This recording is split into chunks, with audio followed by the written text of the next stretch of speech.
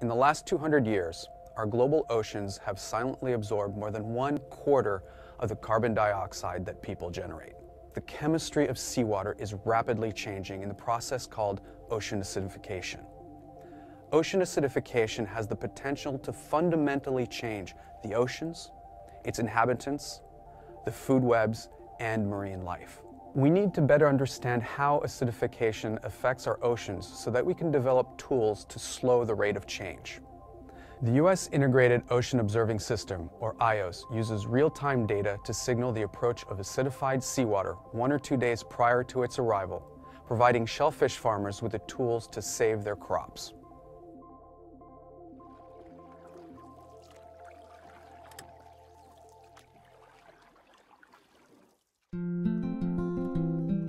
This is Netarts Bay, Oregon, and we have a shellfish hatchery here. What happens in the oceans really affects what happens to my business.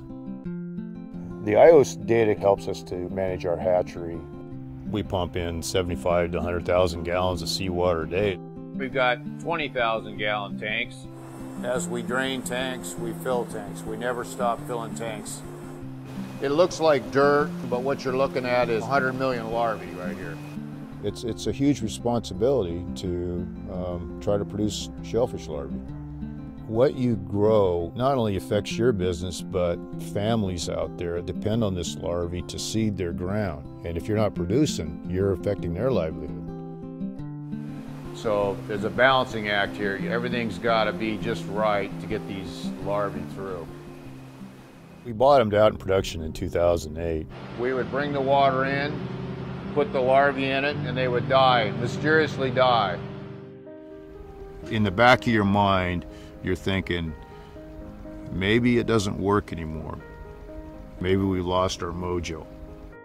My wife said, you got to throw the book out on how you used to grow larvae because it's a new ocean. It's a changing ocean. I pretty much thought we were going to lose the business. We never had no survival. That was the difference. We had zero survival. What drives the pH down is the amount of CO2 that's in the water. On a scientific level, they call it acidification. The larvae hated it. They either slowed down their growth or they died. This is where IOOS steps in. These guys have the ability to monitor the oceans. This is what helps us run our business, dealing with these changing ocean chemistry. We used to never treat any water with anything, and now we filter, skim, treat with carbonate, add air and oxygen. Without the monitoring, we'd be driving blind at night, run off the road immediately, in the ditch, we'd be out of business. This is not a localized problem. It goes beyond what we're doing right here.